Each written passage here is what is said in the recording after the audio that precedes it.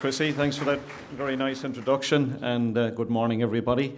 I'm a geologist, and I suppose been working here in Australia for the last 12, 13 years, and throughout that time I've just seen so many changes in our industry, and not just how we collect data as geologists, but how we analyse it and how we look ahead to see how the data that we're collecting can be pushed into mine planning, etc. So that'll be probably the general theme of my talk today.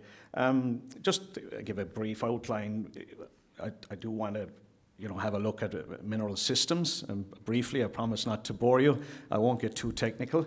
And also I suppose how important these days the understanding and getting your head around mineralogy. The mineralogy of an ore deposit is getting quite important, and understanding that at an early stage.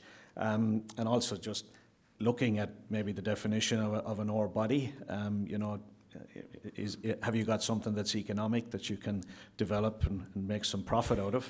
And then finally, as Chrissy mentioned, I'd like to touch on geometallurgy and where this, I suppose I wouldn't call it a new science, but it's pretty recent. Over the last couple of decades, this word has come onto the resource and mine development map. Some very, very simple explanations to kick it off. I mean, to me, an ore body is an economic term, and a mineral deposit is a geological one. There's really no deposit consists entirely of just a single ore mineral. Like for copper, you might have chalcopyrite, but it's going to be mixed up with many, many other different minerals. And these are the things that we go looking for and prize when we're out there exploring. And really a mineral deposit that's sufficiently rich to be worked at a profit.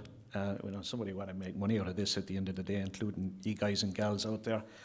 That's an ore body. Interestingly, I just want to draw your attention to, I suppose, two other factors which determine whether a mineral is suitable to be economic or called an ore mineral is basically it cannot be released from the gangue material, which is the waste material that's normally produced during a mining operation. And if you have difficulty in doing that, either through the crushing or concentrating process on a mine site, or even at the smelting stage, well, basically you're in trouble. Just to focus people in on the different phases that, it's not all just about exploration when you're looking at a mining project or bringing your deposit to an ore body stage. There's a lot of really important studies that have to be carried out after exploration. If you found something that you think is of value, we'll do a little quick concept study on it. We might even push harder into the scoping study phase, which we start to put some major operational identification. Is this going to be an open mine? Is it going to be an underground mine? How are we going to transport what we're mining to port? We start considering these things. And as we push closer to defining an ore body, we start looking at some real feasibility studies, pre-feasibility, feasibility, and then getting close to operations. When we want to go to the market and or bank managers for lots of cash, we're looking at definitive feasibility studies. And really where I want to focus this morning is looking at this phase one, this exploration, the type of data that we're bringing in that we can push right through to add value to the project at the different scoping phases. One thing I'll go back to, Chrissy mentioned, we've found all the easy stuff around the world, so we think. There is some solid data out there to back it up, and just looking at some of the stuff that's been put out by S&P Global, an analytical group, that really, if you just take gold, for instance, and you look at the amount of money in the past, back say to 1990, that's been put into exploring and the discoveries that flowed from that, you can see there was a pretty good success rate. And up till around maybe 2010, 2011, you can see lots and lots of cash being spent on exploration, but suddenly, or maybe not so suddenly, but over the last 10 years, the discovery rates have really, really dropped off. And I'm talking about serious discovery stuff that's about 1 million ounces inside. So I suppose with that, we're asking why, you know, and I think we're all coming to the conclusion that a lot of the stuff in the 90s and early 2000s that was being found was close to the surface. It was easier to find. But now, as we, I suppose, start to work through these resources, these reserves that are out there, there's less and less of them, and we've got to try harder to find them. I think that's the message. In any mineral deposit exploration stage, you know, we always start, most of the explorers out there start with a broad brush. Sometimes they're lucky enough to have ground that's just either they've bought into or had a bit of success in claiming it at an early stage. But generally, most people that come to us and work with us, they've got a broad brush. They're looking for gold in Australia or Africa, and they want to tie down and focus maybe on where that could be found. So there is quite an analytical process that we go through to start to, I suppose, hone in and focus on locations that we might be able to find, for instance, gold or copper deposits.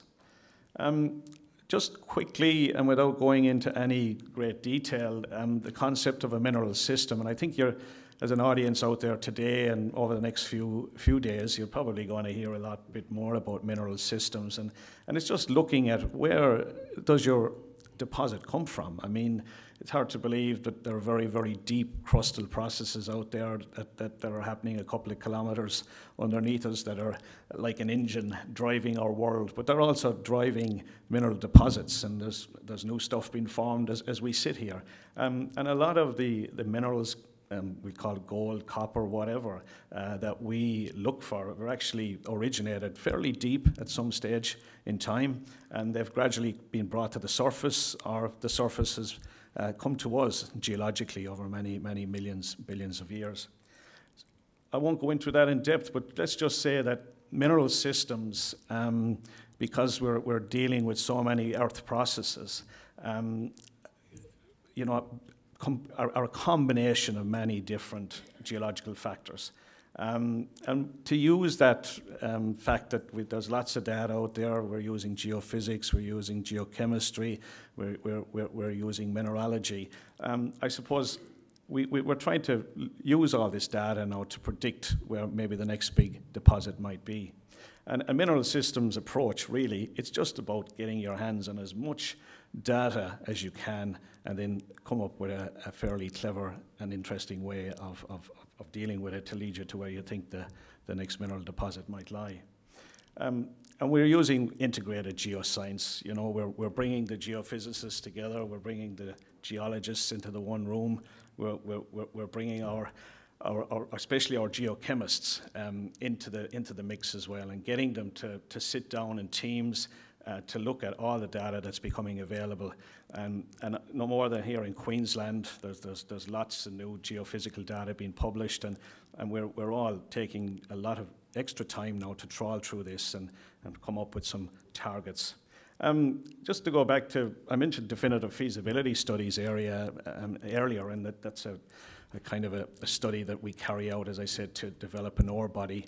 And there's so much information that goes into that. You know, you've got your geology models, your mining methods, your processing methods, environmental management plans, you look at your forecast for CapEx and OpEx and all the marketing that goes on as well. But, you know, that's almost like a mineral system. It's lots and lots of data that's got to be analysed. And we're saying to people at this stage, you know, why would you go out there and start exploring any more without actually having your head around what mineral systems you're dealing with? You know?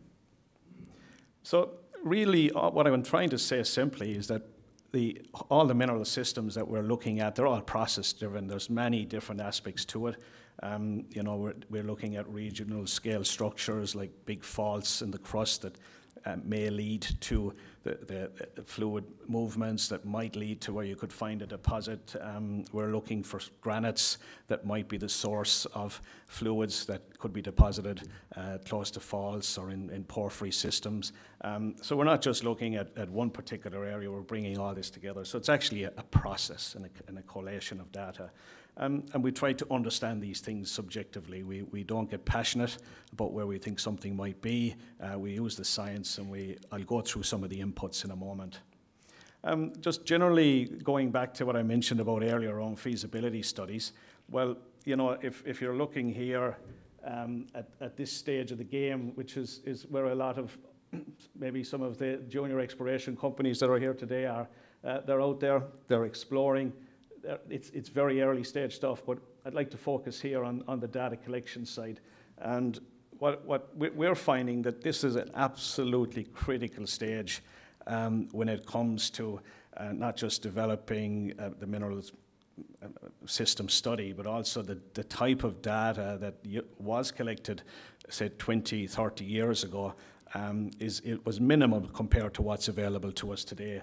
So it's really at this stage that our guys and a lot of our specialist geologists and CSA are coming into the game, reanalyzing what's happening here and coming up with some more information for clients, a lot of them the junior explorers that are here in the room.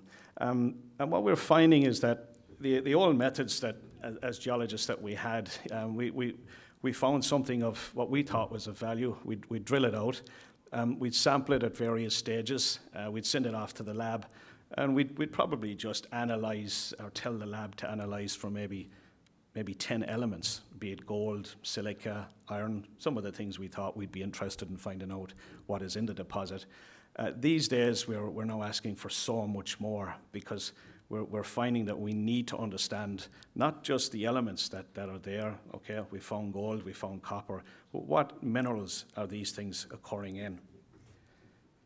So the inputs to, I suppose, looking at these in more detail, it's a fairly long list, but this is what our geologists are looking for. They're trying to keep their minds open because we might have found what we think is a deposit, there might be other stuff around there worth considering before we go spending our clients' money. Also, really using all the observational geology that we can get our hands on. Looking at geochemistry, and this is becoming more and more important in exploration. And also what's called calculated mineralogy. And there is many new ways now of calculating what the mineralogy of a deposit is, just using assays that are coming from labs. And there are some quite clever people out there that can do that for you at the moment.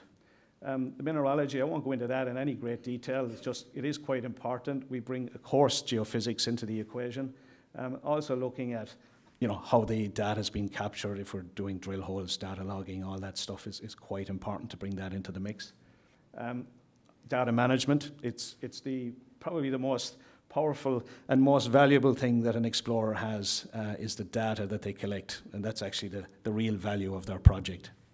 And finally, we spend a lot of time developing 3D models of what we're looking at, and there's some phenomenal software out there at the moment to build up a picture of what we're looking at. I might just focus on the geochemistry stuff for the moment because it's starting to yield lots and lots of success, and I just want to thank Hot Chili for giving us permission to use some slides from work that was done about 6 or 7 years ago over on their Productora project in Chile. Basically, when they were drilling this out, there was a lot of questions as to what type of mineral system was at play here. Many people thought it might have been an IOCG type deposit. Other people had ideas that it was hydrothermal, a porphyry system.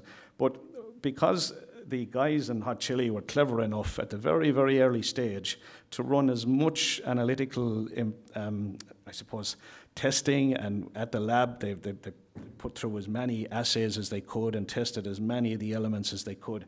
They were able to use the quantitative mineralogy techniques to come up with a picture of what the deposit looked like with respect to the mineralogy. And it just wasn't a series of drill holes showing you where the copper was or where the gold was. They actually were able to predict the mineralogy of the deposit, show where things were changing. And it actually led to, on top of all that, it led to another discovery because they were able to find that the mineralogy that they were looking at, especially around these feldspar alteration, what we call a vector, is just really a way of showing you where to go when you're exploring.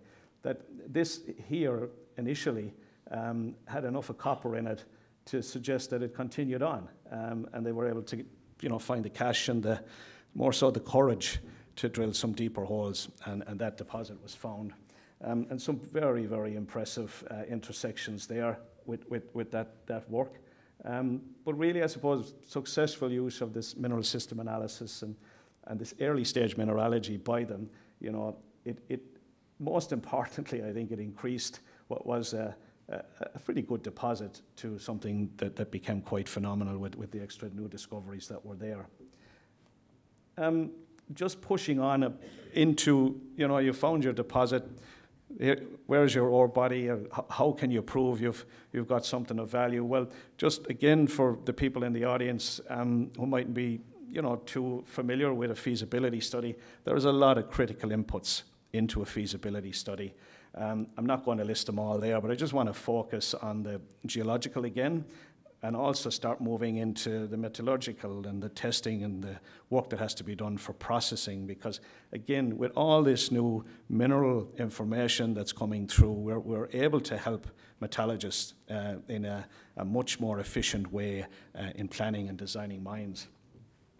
One of the, I suppose, opening parts around geometallurgy, it's a cross-disciplinary approach where, believe it or not, the geologists will actually talk to the mineralogists and the mineralogists will talk to the processing engineers. People say, well, does that not happen already? Well, it did, but in a very disjointed way. So now this, I suppose, the fact that we're able to collect more information early, we're able to pass it on, and we're starting to actually add a lot of value at an early stage now into the mining processing side. So it's all about collecting this data early as we can. Again, just going back to geomet and getting everybody talking together, I just want to, again, hone in on the fact that at the exploration phase, we are now collecting lots and lots of data. We're getting a huge understanding, without constantly repeating it, of the mineralogy. And it's actually bringing this through. It's adding lots and lots of economic value. And it's also reducing the technical and economic risk that's associated with developing a mine. Because if you get that processing plant wrong, it's a massive, massive mistake, and it can lead to disastrous consequences. I suppose traditionally, going back, the metallurgists would come to you after you had proven up the deposit and pretty much were able to outline where you thought the best material was in the deposit, and they'd say, look, just give me a representative bulk sample, that'll do me. I'll run off, I'll do my geostatistical analysis on this, and I'll build a plant and we'll design it between us and the engineers. And that had led to so many issues and problems, that particular approach. But now we're able to factor in the variability that we're finding in ore bodies. We're building these 3D models, as I mentioned, which looks at not just the rock and ore type, but the mineralogy. There might be alteration there, that you might have soft rock material, you might have clays, and we're able to bring all that in now at a very, very early stage.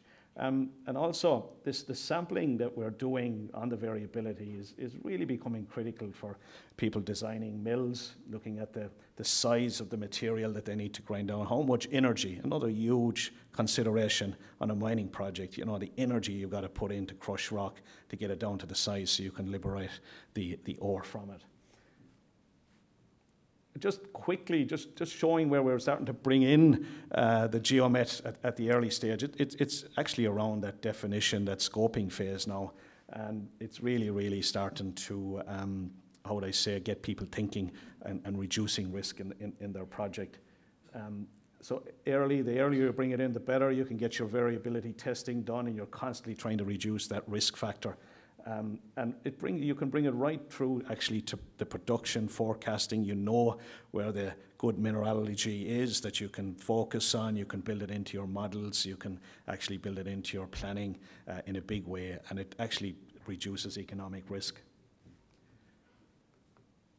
This was probably the traditional way that people looked at on the processing side, with the geometallurgy aspect being brought into it. You'd just have a quick look at the ore body.